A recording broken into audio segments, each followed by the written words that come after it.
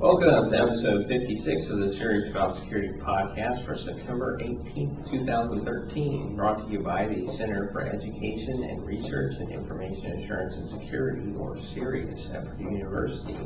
I'm Preston Wiley, and I'm joined again by Keith Watson and Mike Hill. And Mike will have the first and seems like only topic for today. Yeah, well, I think we can make this work. So later today, iOS 7 is coming out in anticipation of the new iPhone 5S and 5C, which is going to be released on September 20th. So the iPhone 5S is going to have a new feature that none of the previous iPhones have had, and that's a fingerprint scanner. And there's been a lot of speculation about how effective it's going to be. There's been some security concerns that have come out, so I thought this would be an interesting topic to discuss with the timeliness of, like I said, iOS 7 coming out just later today. So the fingerprint scanner is going to be built into the home button, and you're essentially going to, be able to unlock your device, much like the PIN does currently. I've not seen anything yet that says anything about it being used for two-factor. It's not hard to imagine that maybe in the future, or maybe it will be rolled out, that you could maybe have a PIN and a fingerprint for unlocking your phone. I think the idea from Apple is the convenience of basically, being able to just touch the home button and unlock the phone. So it'll be a very convenient feature. But considering all the recent news, about the NSA, like we talked about last week, there's obviously some concerns.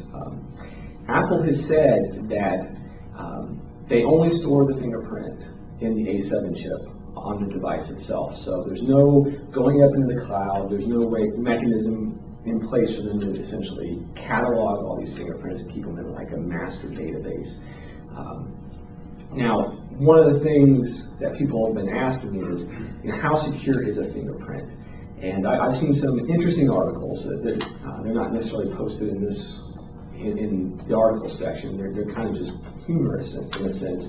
One of the articles I'd seen earlier this week was, it showed a little kid next to her dad, and her dad's asleep in the chair, and he's got his hand on his phone, and she goes, the article was, how secure is it? And the kid's just basically pushing the thumb down on the phone to unlock it. So kind of instant access because, they have the fingerprint right there available to them, and they can unlock the phone.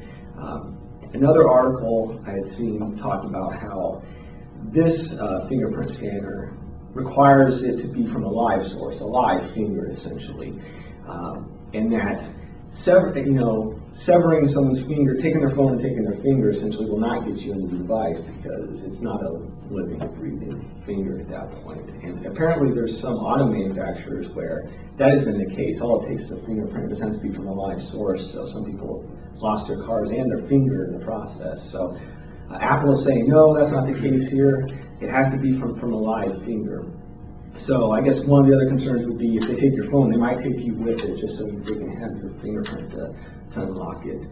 Though I don't think that's really the case. I think this technology they're using, while it may be the first time it's been in a device, I think this technology has been in place in many other areas, and there's been vulnerabilities in how to get into that. And I thought that would be something good to focus on is how secure do you see this? Is it, is there any concern to, this device capturing your fingerprint, even if it's just storing it in the chip? Is there any concerns from that point? And how secure is it? We've got fingerprints all over these devices. Plus, there's going to be a print on the sensor itself. So, as an iPhone user, how secure should we feel? Is it really giving us any safety, or is it creating an easier way to get into my device? What do you guys think? Well, let's jump in on the topic of liveness detection, which is the term used in the biometric device community. Liveness detection has been around for a long time, and a good sensor has that built in. So the fact that they have included that's not surprising. That should be expected. It should be standard equipment, if you will. The issue that I have is, what is the security threat that the fingerprint sensor is trying to alleviate? Is it the fact that people don't secure their devices with a PIN and this is just to make a convenient way for people to lock their devices? Or is there more to it in that, is there going to be an API in which your fingerprint could access some sensitive data? So maybe your password database system could be unlocked with your fingerprint locally on the device. Or is it bigger than that, in that if you have an enterprise app, you could use your fingerprint to gain access to sensitive information as part of your job, for example.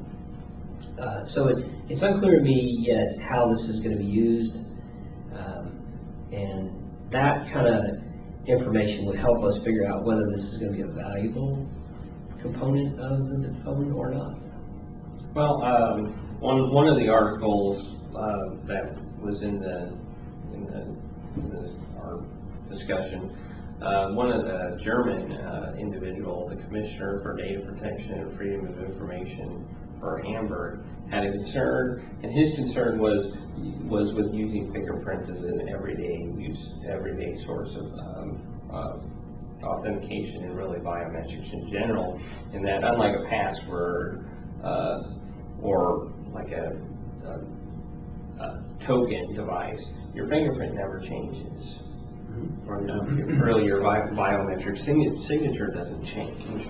And so if unlike say a hacker getting hold of a password or a token device, if they got a hold of your fingerprint data, then they'd have that for the rest of your life. Right. So that was one of his concerns.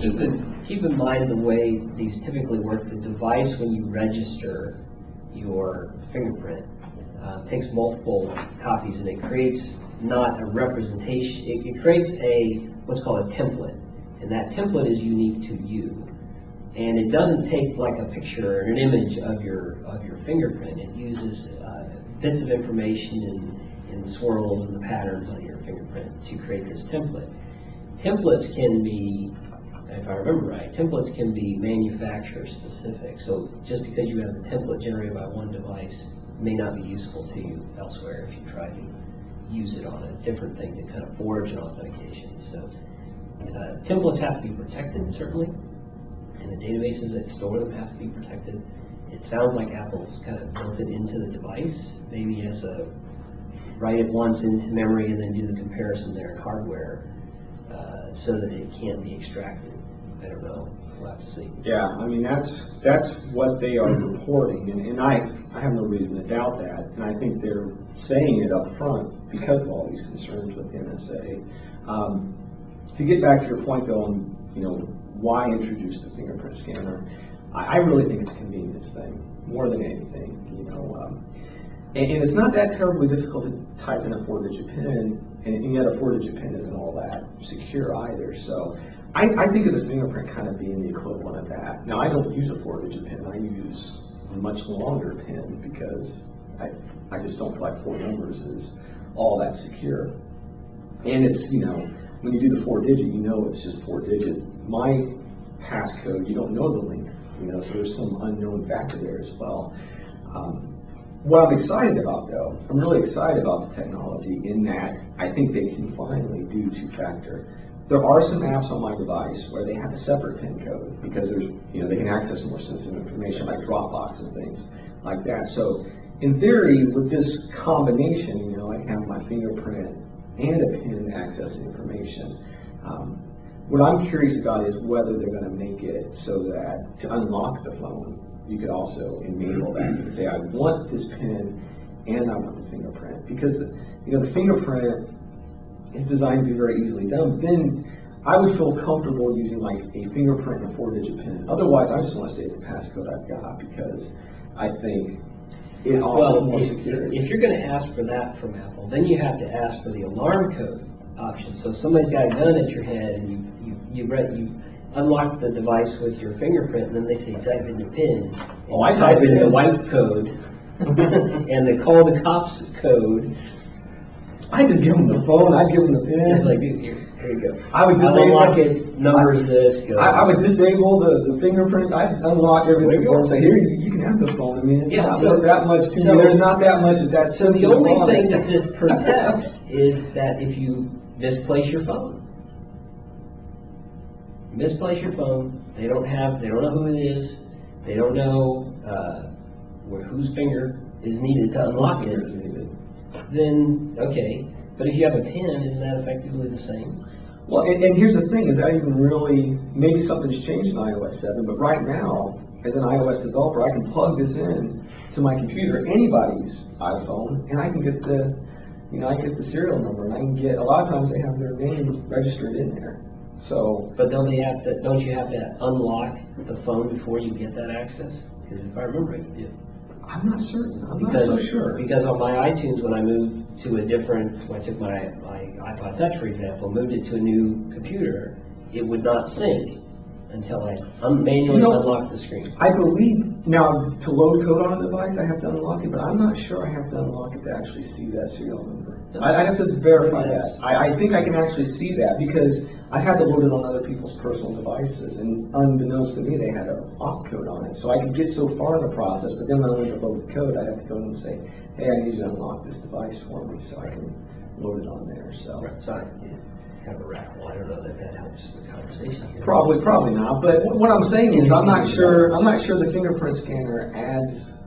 I guess it does to a certain degree, but to me, this is a convenience factor, I think, and I think it has the potential to increase security if it's done in a two-factor way. Otherwise, I think it's just another mechanism. I'm not sure. I'll compare it to like the Android devices where you can do, a pattern recognition or something. To me, it's along those same lines. It's just another mechanism. If you really want to increase the security, you'll allow us to combine things together if we choose. A PIN and a fingerprint, and all of a sudden now you've got, I think a lot more security there. Maybe. But I've not heard whether they're going to allow that or not. Well, I think one thing, especially with security and privacy experts, that hurts Apple is how closed they are with their systems. They don't really tell you how it works. They assure you that it works in a specific way, but that's about it. And I think in the past, their assurances, they've lost some trust from people because they said something worked some way and somebody discovered something where Apple had either misinformed them or had outright lied about how something worked. Well, I think that hurts their trust a little bit with the security experts. A little bit, and also you have to be a developer in the program to get access to some information which you can't share with others until it's public. So there could be a lot more that's already known to developers who are in the program that they're just not allowed to share. And I don't know, I'm not a biometrics person, but I don't know if there's a standard for fingerprint.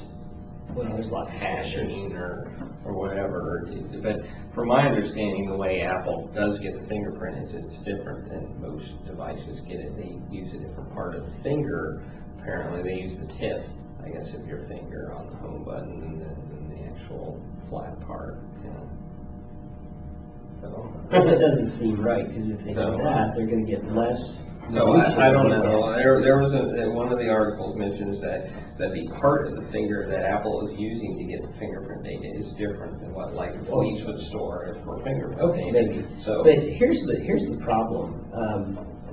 Fingerprint devices usually require a large population to use for a while, so you can get some useful data as to how well it works. Some of the research that's been done at the Biometrics Performance and Standards Lab has been involved with inviting the elderly to use these biometric devices because various skin elasticity changes in age. And so some of the findings is that some of the devices don't work well with older adults because of that issue. And so now you're going to take a biometric device and they're going to sell a ton of these things and hand them out in the world. We'll have to actually see how effective and how useful they are when you have a large population using them. Well, you bring up a good point too. So we often talk about how sometimes adding security creates a backdoor. Here's the thing, I enable my fingerprint scanner and now I can't get in my phone and I'm ticked off. I'm a loyal customer, I'm ticked off. I call up Apple and I'm like, I can't get into my phone. What do I need to provide them that allow me to unlock that phone? what's the sequence and how much information how do I verify my identity remotely to someone over the phone? Well, that's a valid question. And it might be that they have to have a PIN as a backup. That would be good. Something along those lines. Something to demonstrate that. Yeah, because there are conditions where, you know, hey, you've been sitting in the bathtub for a long time, your fingers are all red. It may not work. It may not work. This article does say it uses the tip print of your finger. So, yeah, that seems a little weak because there are fewer minutia points on the tip of your finger to get a good template. So the error rates would probably be pretty high, both false positives and false negatives here. So we're going to have to see how this works in the real population and see if their method is going to work with a large population. I have my doubts. and there's also a thing in this article about you being able to use the Touch ID system to approve purchases. Yes, I did see So that. I'm not sure how that, and there's a question on how that works as Well, right now on the device, when you make a purchase, you have to put in your iTunes password, Right. which is oftentimes different than like the passcode and the PIN used on like the phone. So that's very interesting as well because now, you know, you can get into iTunes and make purchases. Again, to go back to the example of a little kid, unlock her dad's phone, go buy $100 app. Which clearly means they're storing something remotely. It may not be your fingerprint, but it may be an authentication token or something like that somewhere remotely. So there is some sort of remote It could just thing that is. It could be just a simple assertion that I have verified that this person is the owner of the account. Make the payment go. Yes, which would be another avenue of attack potentially. That system. I'm going to be curious to see. I imagine there's going to be some attacks if they come out. I'm interested to see how they will, you know, if they'll be able to just take the print right off the phone itself and reapply it using like a gummy bear or something. There's the gummy bear attack. I feel like there's going to be something. There's going to at least be one type. There might be multiple. Well, there's always Once the iPhone comes out, it will be interesting to see how long it takes for somebody to say, "Hey, look, I defeated the fingerprint." I don't think it'll take long. I really think. Yeah, I'm really thinking people are gearing up for it. You think day one? Day one. Here's the attack. They're already planning out. Yeah, they're already. I'm sure they are. Hardware. I'm sure they are. It'll be interesting to see how long it takes. Yeah. You say day one. How many hours? How many hours? It's a matter of hours. It's a matter of hours. It's a rush to publish the blog entry. How many hours from the release time of the phone until there's a vulnerability? Well, it hasn't come out yet, so I'm sure some people got their hands on it. Maybe some early ones. I don't know. I don't know how that works. I don't know how that works either. Unless, there's ones that have been leaked, But that's happened in the past. Yeah. People have left them left them in a bar or something.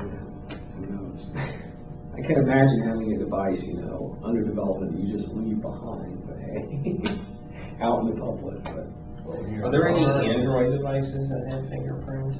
I've not seen any yet. Readers? I think there are separate attachments you can get from USB ports. Well, there's a rumor in one of the articles the HTC One Max will be coming with one on the back of the smartphone. So that'll be. I know Android supports facial recognition. Yes. I'm not sure how well that works. It does not work. You can fool it. You can fool it with a photo because it only uses one camera, so there's no two-dimensional aspect to it. If you had your phone and it had a camera here and a camera here, you'd have better, not completely safe, but better ability to do a stereoscopic image to do the 3D analysis. And I know that it uses a PIN type backup system as well. So yes. So our conclusion here is, because we're always complaining about passwords and security, right? Passwords, they're weak, especially if the user creates themselves, and if you don't, you gotta use it safe, and you gotta make it be a long password. Something like a fingerprint scanner, something like biometrics is convenient. It would be nice if that's all it took. But we're not there yet, are we? We're not willing to say we're there yet. We're still better off with We're good. I think we're good with the concept of multi-factor authentication. and it's just figuring out what the right factors are to do it. Biometrics work in some situations, but not for everybody. And passwords work in some situations, but not for everybody. And so there's a combination is good. It's There's figure out the always right that combination. convenience versus security Yep. aspect and all that, so. Yeah. All And right. that's what gets you with the fingerprint. It's really convenient, and that makes you question how secure. When something's really convenient, oftentimes it's not as secure. Right. So we'll see. Like you said, day one, probably 4 hours on day one or something. We'll know more. It makes you wonder what iPhone will hold up to your eye. Retina screen. Yeah. All right, well, I think we've talked about that enough, so thanks Mike Hill, Keith Watson, I'm Preston Wiley, have a safe and secure day.